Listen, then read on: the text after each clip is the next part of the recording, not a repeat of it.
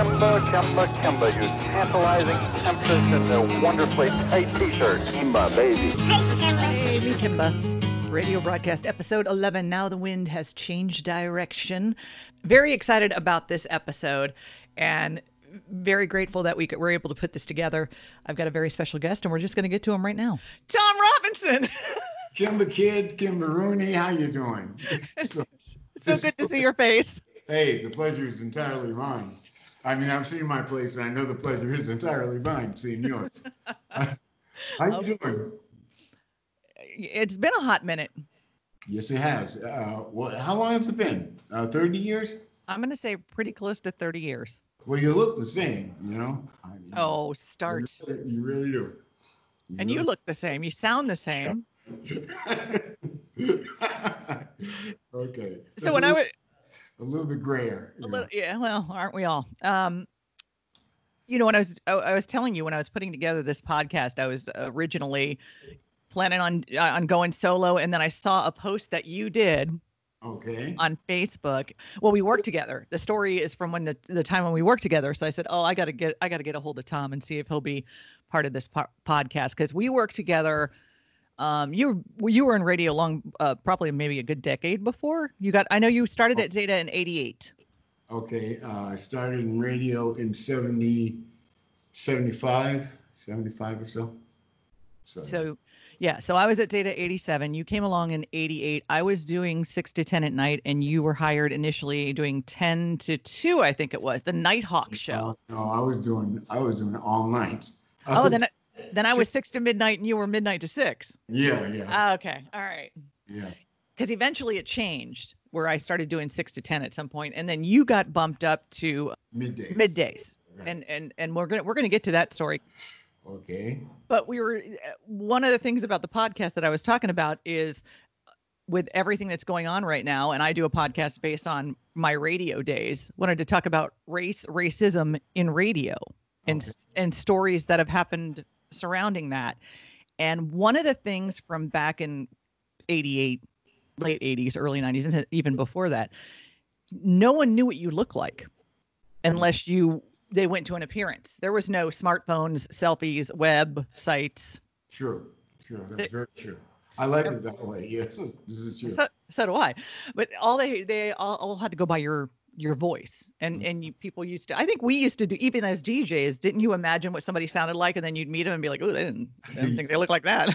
Which is the reason why I had a great face for radio. Exactly. That's what we all say. Yeah. So one of the I had 3. Now we worked at Zeta, so it's a rock station, and I had 3 main perceptions about me that I'd come to find over the years when I'd meet people finally. The third most was that I was taller. The second was blonde, which yeah. And the number one perception about me back in time before anyone saw what I would look like was that I was black. Oh, really? No kidding? Okay. No kidding. Okay, because I usually got I was a fat white guy. That's seriously. That's what I always got, which I always thought was strange. But the crazy part was, because as a rock format, as we were talking about that too, it's predominantly a white audience. Mm-hmm. So what would happen was I would go to an event, and people would come up to me and say, "Oh my God, Kimba, I thought you were black. I'm sorry." I'm sorry. I'm sorry. And I would say, "Why are you sorry?" Well, I just, and then they, do the backpedal thing. But I thought, okay, but that happened more than once. And it really took me aback when I'm like, okay, I'm not, but if I was, wouldn't that be all right? Don't you like listening to me? Oh, yeah, Kimba. Oh, okay. Now, as a black man in rock radio, did they say anything to you? Yeah, well, it was very strange because I have because both my parents are mixed, okay? I kind of popped out weird, so I found that I was always usually too white for black people and too black for white people.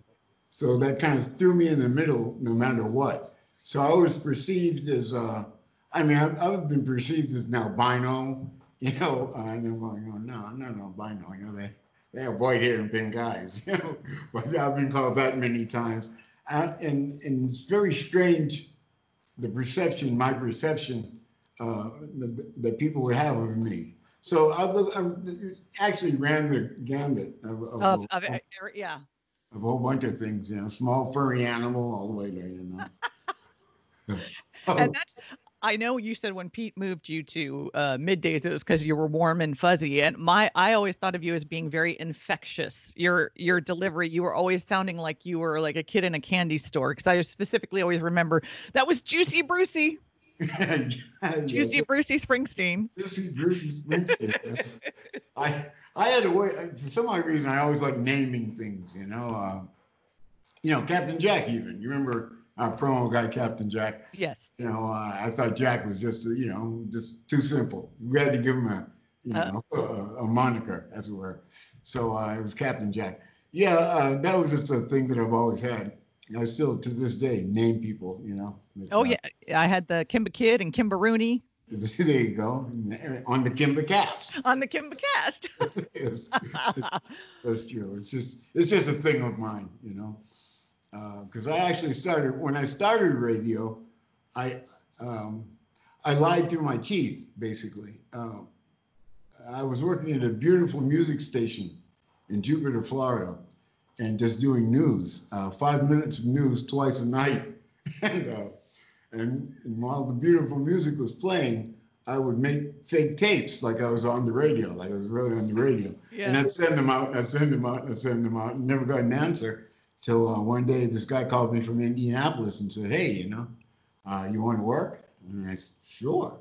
And so they hired me for all nights in Indianapolis, a new radio station that was just coming on the air. And that was Q95. And so I went, and I'm doing all nights. And I didn't know anything. I mean, I knew absolutely nothing. Those little numbers on the log that you're supposed to pick those commercials. Mm-hmm. I didn't know what those numbers meant. You know, I didn't know.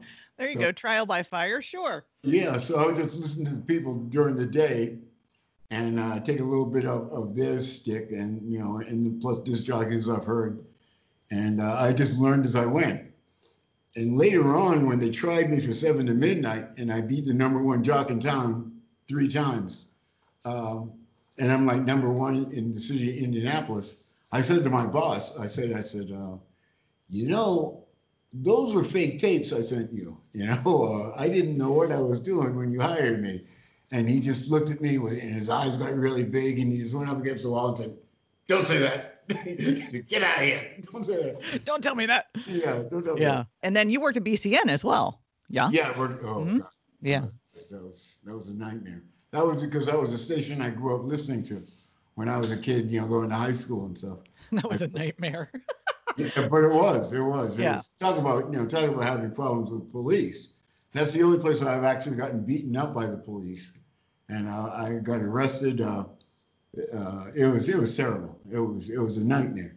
As a matter of fact, there was a time when I thought they were going to have me killed. Yeah, it was probably the biggest mistake I ever made, because I got 2 jobs at that time.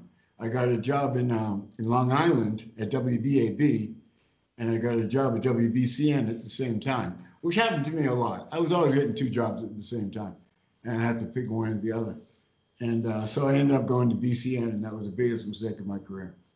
Is that the club story you told me about? The club story. The club story? Yeah. The club story. Or is that another time? Yeah. The police and I, we're like this.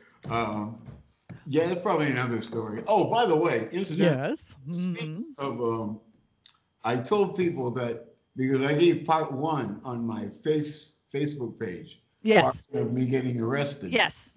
And what had happened was we would do my show live from Pizza Hut. Mm-hmm. Once a month I'd be doing, hey, this is Senator Robbins live from Pizza Hut. Okay, great. And I'd go and do a show. So one day I'm getting ready to go on the air about 15 minutes before the show, and the police come in. And they walk up to me and they say, is that your van? And I said, no, it's the radio station, man. Yeah. They said, what's your name? And I said, it's Tom Robinson. And they said, is that your real name? I said, no, it's not my real name. My real name is Tom Semper. Why? And they said, you've got the right to remain silent. Anything you say can be wrong. I'm going, what's going on here? What? No. And yeah, that was really strange. And as it turned out, I was on probation. I was on probation for 2 years. And my last payments, the person I usually dealt with was on vacation. So I was dealing with somebody new. And so I'm telling them I work at the radio station. It was my last payment. I've done 2 years with no problem and everything. So what had happened was they were saying that I didn't give my last payment. So they threw me in jail. And then when I called up my boss, our program director, yes, he fired me. No, was that Peter or was that Frank? But at that point, no, that was Peter. That was Peter. Okay. A great Frank story too. But anyway, that was Peter, and he fired me, and which is understandable. But when I finally did get out, and I finally did get a lawyer, I've spent probably more money on lawyers than anyone you know. Whitey Bulger maybe spent a little more. But so anyway, what had happened was the person who took the payment under the name of Tom Robinson. So my real name, Tom Semper, didn't pay. And so that's the reason why I was being arrested. But my question was, seeing as how they had my address, why didn't they come to my house and arrest me? Why did they wait until I was in front of all my radio fans? The reason I remember that so well, Yeah. you being arrested, was that when you got fired, they promoted me to midday. Oh, did they really? And then how long was it before you had to straighten it out? And so I think I spent a week or two in middays. I don't know how long it took to get it straightened out, but then they had to come back to me and go, Tom's coming back. You're going back tonight. Oh, I'm sorry. I didn't know that. No. I did not know that. No. But that's why. It was only about a week or so. Yeah. Just about a week. And that's why I remember it so well, because, they came into me and we had to let Tom go because of what happened, and we're going to promote you to middays. And I was like, yay. And then like a week later, it was like, you're going back tonight. Yay. Wow. I see now. That's something, you learn something new every day. But anyway, those of you who read my Facebook page and wanted to hear part two is I did pay. It was a mistake on the... They used your radio name instead of your actual name. They applied it to somebody with the same name as your radio name, yeah. Which is the problem with having two names sometimes. Now the people from Michigan, Grand Rapids, my name was Tom Van Dam. I love that name. Yeah. I love that name so hard. Tom Van Dam. Isn't that great? I always awesome. used to say that I was dropped as a child, so I was Van Damaged. And then eventually, which I'll put a better picture of this up, is when the newsletter started coming out. Oh, that's right. That's 1990, right. And you were featured on the front with your handsome mug, and it talks all about your history and stuff, but I'll put it so everybody can see it a little bit better. So in 1990, this was something that they would mail out because it was like folded up and then they'd send it. But before that, you really didn't know what the heck we look like. That's true. Yeah, I was doing Cheers. Mm-hmm. And again, it was right around this time we were all working together, and I was doing Cheers early 90s. And these guys came up and were talking to me. They were from out of town, and they chit-chatted me up. And then the guy says, I want to give you my card. And he gave me the card. But when sometimes when somebody hands you a card, you just hold on to it while you're still talking to them, which right. happened. Then they walked out, and I looked at the card. I still have it because I can't. I'm just going to flash it real quick. It says, you've been patronized by the KKK. No. I swear. And I was like, and I have it to this day to prove that it actually happened, because I was just flabbergasted by that. I'm like, what would make him think he could just walk up and hand me this? Wow, that's scary. And it's just I mean, that's 30 years ago, but it's not that long ago. No. Well, I mean, hey, look who's in office now. And you've talked about some of the stuff that we're seeing now that you didn't even think you were going to see in your lifetime, in our lifetime. Oh, that's very true. Although it seems to bring out the racist part of people. This new movement, I'm seeing that a lot, and people don't know that they're being racist when at certain times when they say certain things, you know, like the Black Lives Matter movement, you know, pisses people off. I know. It has a tendency to piss a lot of people off, you know. How dare you? Yeah, really.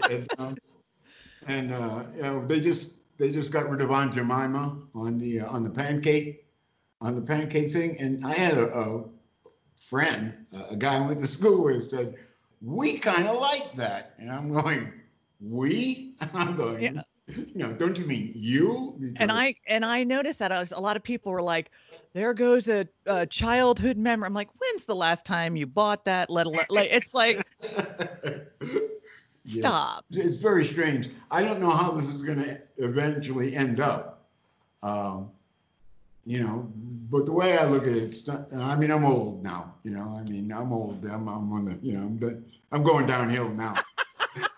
But it's just very strange that the way things are turning, and I don't know when the smoke clears. I don't know the way the world is going to be. You know what I'm saying? It's kind of a scary time, and I don't know if when I got my first real radio job, it was in Indianapolis. You know, and I was driving to Indianapolis, and I fell asleep behind the wheel, and the car rolled. And I landed 23 feet from a 200-foot drop into a river. So I didn't know that until we went the next day, and I saw it in the sunshine, and I saw the drop into the ravine, and we had to clear out the car, and I had to take everything on the bus. And the guy that met me at the bus station the next day looked at me and said, "You're Tom Robinson? You're black." Like that, and I went, ah! I never knew that. It was very strange. And as it turned out, Indianapolis happened to be one of the greatest places I ever worked. And the people were so nice. Oh, yeah, it was beautiful. But at that particular moment, you know, I was scared. So yeah. Mm-hmm. Yes. You were telling the story that I filled in for you so you could go on the blimp ride. Oh, and yes. You had remembered that about me, but I don't know if you remember this, what you did for me. That I was doing, I couldn't tell you what club, but it was a club in Fort Lauderdale, and I was doing my very first appearance. I think I was doing a live broadcast. I don't think it was just call-ins. By then you might have been at midday. I'm not really sure, but I don't know if you remember that about me, that I was very shy. I wasn't shy on the radio, but I was petrified about going out and hosting this, just petrified. And I remember distinctly, Peter was there and you showed up. And I know a couple other jocks showed up, but I just remember both of you. And I think you did a break or two with me. And you were just like there for support. Mm-hmm. And kind of like showing me the ropes and kind of letting me know this is good. This is okay. It's just a live broadcast, Kimba. Don't fall over. And I always was very grateful that I had that kind of support. Now in radio, it just seems to be it's more backstabby. That's such a word. Yeah, it is. Well, the world is like that. So yeah, it just mimics the world. You know? So we reconnected on Facebook. I don't know however many years ago. So we've been in touch that way. But in order to put this together, when I called you, you picked up the phone and we talked like it was 30 years ago. Like we had just talked last week. And and to me, that's what I love so much about radio back then is that we had that kind of camaraderie and family. That's true. It was a great time. It was a wonderful time. We had a great staff, you know, and all of us really got along. As a matter of fact, I was saying about Frank. Yes. Frank, whatever his name Frank is. Felix. Frank Felix. Wasn't he like manic all the time? When he fired me, it was I've never had anything like this happen before. He said, you know, well, we found that the station, the old classic rock format was most people think of you when they think about the old format. We're going to be going in a different direction, so I'm going to have to let you go. And then he started to cry. Okay. And I'm going, you know, take it easy. It's all right. You know, like I'll bounce back. And it was really getting to him. And I was flipping out because, you know, I mean, here I am being fired, but, you know, here I am consoling him because these are real tears coming from his eyes, you know. And as a matter of this is the truth. I swear to God, this is the truth. When I left there and went to get unemployment, I didn't know the reason why I was fired. They said, reason for being fired. And I'm going, well, guys, So I had to call up Frank and say, what should I say? Why am I being fired? He said, well, we're going in a new direction. That's the reason why you're going. Oh, thank you. One of those things. But that was. I've never had that happen before. When you did get fired by Frank Felix, which was somewhere in the area of 1991, once again, I was promoted. I didn't come back this time, though. You did not. I did not come back. It stuck this time, but I also took over because you were hosting the Rock and Roll Blues Hour. That's right. And I took over hosting it. It went on for like another year. But there's another story out of that. I went, so I belonged to the South Florida Blues Society. Mm-hmm. And there was this band called Roach Thompson Blues Band. And they won the local competition, and then they were going to Memphis for the National Amateur Blues Contest. One of the band members and his wife, they did a thing via the Blues Society where you could get a place on a bus, right, and have a hotel room and kind of go and cheer them on. So I went. Oh, cool. Okay. It was awesome. They won the whole thing. So they won, the best blues band in America, and they got this B.B. King Lucille Award at the Handies in Memphis. But we're on the way back. And from Memphis to Miami, you go through Mississippi, Alabama, and the Panhandle. Yes, you do. And so we stopped at a diner. I don't remember where, but it was somewhere in there. And we went and we sat down. And most of the members of the Roach Thompson Blues Band are black. And we were sitting in a booth with them. And we just weren't getting served.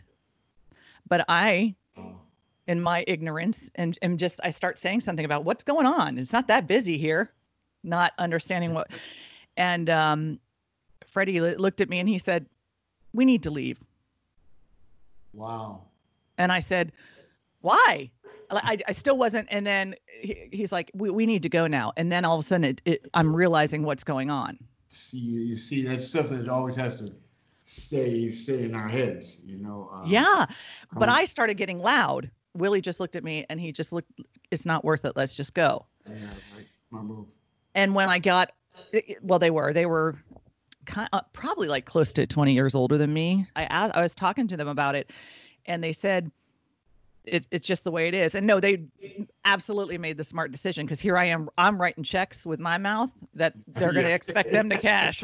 And and we didn't know, we just stopped at this diner. Who knows who they could have called in, and it could have ended very badly. So they definitely made the right call. But I remember it. So Willie's no longer with us. I don't even know if Freddie would remember that story or not. I'm really not sure. I remember it because I remember their faces. I remember how horrific it was. Yeah. But I also remember that's the only time that ever happened to me. For the two of them. It's guilt by association, Mm-hmm. Sure. They had, I've been fired a lot in this business. That's just comes with the territory. Mm-hmm. And doing the Rock and Roll Blues Hour, I really love doing it at Zeta. When I went to Boston, I did the Rock and Roll Blues Hour in Boston. And I had a boss. Now check this out. When they canceled the show and they canceled the Rock and Roll Blues Hour, my boss said to me, "Yeah, we're gonna have to stop. We're gonna stop that show." I mean, what does the blues have to do with rock and roll anyway? Are you kidding me? I swear to God. To God. And I went, never mind. Never mind. It's not worth it. And he's the same guy. He's the same guy that when he fired me, I'm in his office and he's saying, "Tom, we're gonna have to let you go." And I'm noticing the head of security is on the couch behind me. And I'm going, well, okay, you're firing me, but what's Paul doing here in the room while you're firing me? Then all of a sudden it hits me. He's here to make sure I don't kick the crap out of you. I'm going, oh, okay. I said, that's the smartest move you ever made. I was going to say, good move, dude. Seriously. Good move. Seriously. Yeah, it's a true story. So to that end, to your true story, and I kind of alluded to the blimp story, and we talked about arrests and all that stuff. You yes have a book in the works. Yes, I do. It's the working title is No Static at All I love it. FM. Yes, from the Steely Dan song, and it'll just be filled chock full of stories, just like the ones we're talking about now. Yeah. Oh yeah. It was on the air for what, 23 hours? It was a Rolling Stones thing, and you were on the air for 20. Because I remember we all went in for our regular shifts, but we just kind of were your assist. Yeah, I tried to hang out for 24 hours, but after 14 hours, my voice went. After about 20 hours, I'm bouncing off the walls. Really. Yeah, I was on the air for 23 hours straight, and that was that. That was pretty interesting. I do remember that because I think I was there when you were losing your voice. Yeah. By the time I came in, you were getting toasty. And I played every single Rolling Stone song known to mankind, which is funny. Just a quickie. Oh, please. I used to do my show live from Woody's on the Beach. You remember Ron Wood? Oh, sure. Yeah. The Rolling Stones. He had a nightclub in Miami Beach, and I used to do an hour of my show, put it on tape, and a limousine would be outside in front of the station, and the limo would drive me down to Miami Beach, and then I'd get out and I'd do my show live from Woody's on the Beach. And I'll never forget the time Ron Wood, I've got a fever. I'm burning up. I've got like about 103 temperature, you know. And I'm doing my show, and Ron's going, "Oh, Tom, good to see you." And he's coming over, and I'm going, I've got a fever. Oh, that's okay. And the next week it was like, Ron's sick. Ron can't be here. That was lots of fun. That was also the same place where Mick Taylor of the Rolling Stones, who took the place of, he played guitar for the Rolling Stones right after Brian Jones died. And I'm interviewing Mick. So you've got me with a microphone, you've got Mick, and then you've got Mick's manager right behind Mick, So I said, yeah, Mick, playing with the Rolling Stones, what a great gig, Why did you ever leave that? And as soon as I say that, the manager behind Mick is going, Ixnay on the leave a job. And so I answered it for him. I said, probably wanted to go do your own thing, right? Yeah, okay, well, but that was also fun. I love when you ask those questions that they get really, you don't know it's going to be that kind of a trigger question, yet it is. It's like, whoops, sorry. Oh, yeah, Robert Palmer was in a band called Vinegar Joe. And I said, oh, yeah, I wanted to talk a little bit about Vinegar Joe. And all of a sudden, his whole face changed.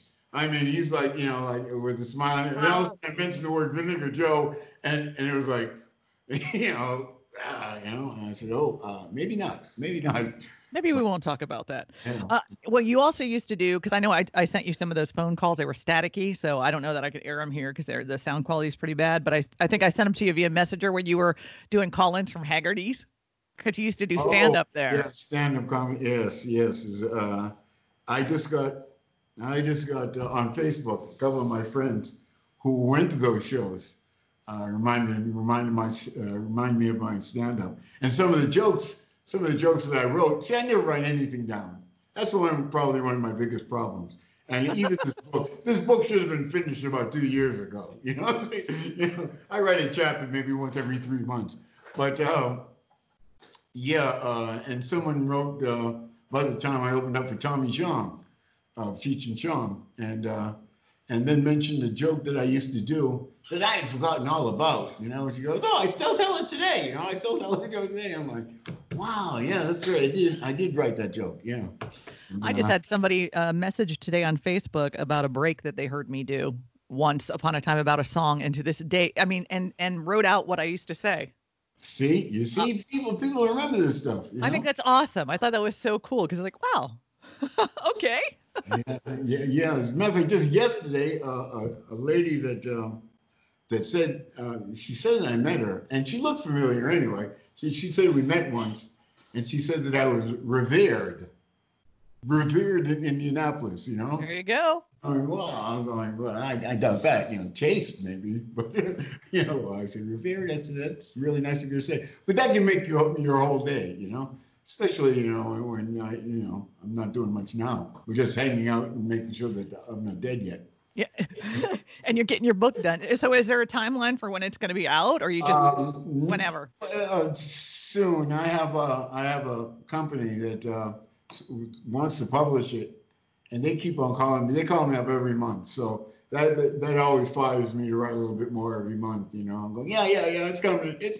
I totally have plans to write a book about radio, but if I do, I really have to make sure I'm done. Yeah. Exactly. Because I will be. You see, I'm done. How they say, don't burn your bridge. I blow mine up. Right. Oh yeah. I'm thinking certain chapters will be flammable. So. Yeah, that happens. And I've been doing it since the 70s. I was from the 70s to the 90s and the late 90s, because my last job was in. I think it was in Miami. It was in Miami. WBGG. Oh, big, yeah. Mm-hmm. Yeah. That's still around. Yeah. Yeah, I was doing BGG, and I think that was my last job, my last radio job. And then I was doing like commercials, but I was never much of a commercial person anyway, Yeah. You do great commercials, I always loved good commercials. I mean, I could never. Yeah, I was just terrible with that, I was really, and one of the last jobs I had, when we did commercials, I would just voice them. There was a guy to put all that stuff together. We had a production guy, and so I had to sit there and just do the copy. And then 2 days later, I did this beautiful commercial. But I was never really that good at that, Yeah, I just love the creativity of it, and they would let me. Again, that was something else back then. You'd come up with concepts for commercials, at the clubs and stuff, and they'd just let you run with it. That's true. Oh yeah, I did have I used to do Haggerty's Comedy Club. Those used to be I wrote all those commercials. Mm-hmm. And they were a joy. They were fun to do. And that's what made them all stand out, because they were all very unique and different, because we were just letting our freak flags fly. Yeah, weird. We love weird. We're disc jockeys. We love weird. While the world is seemingly, hopefully, taking a turn for the better, radio not so much. No. But at least you and I got to be there when it. In the days, be able to tell you, yeah, I remember. I know that's what it sounds like. Back in the day, radio was fantastic. Well, we used to just listen to rocks, you just pick up a rock and go. Here. If you would like to share your signature sign off for those people who will go, Tom Robinson, I know him. He used to always end his show with, stick a fork in me, I'm done. Yeah. Your newsletter even ends with that, by the way. Does it really? Stick a fork in me, I'm done. It was a complete joy to talk to you. It's been a BALL, that's all I can do. It really has been. Maybe not as exciting as Juicy Brucey, but Tom Van Dam, Tom Robinson, Thomas Semper, the T. Yes. All of the above. I can't wait to read the book, so I hope it's soon. Well, you're going to get an autographed copy, that's for sure. And thank you for sharing part 2 of your story here. No problem. My pleasure. Thank you for allowing me. Tom Robinson, what a pleasure. Thank you so much for agreeing to do this and chat with me. I'm so glad we were able to make it happen, catch up and reconnect with you. Thank you for listening to Me Kimba radio broadcast, episode 11. Now the wind has changed direction. This Kimba's on the radio.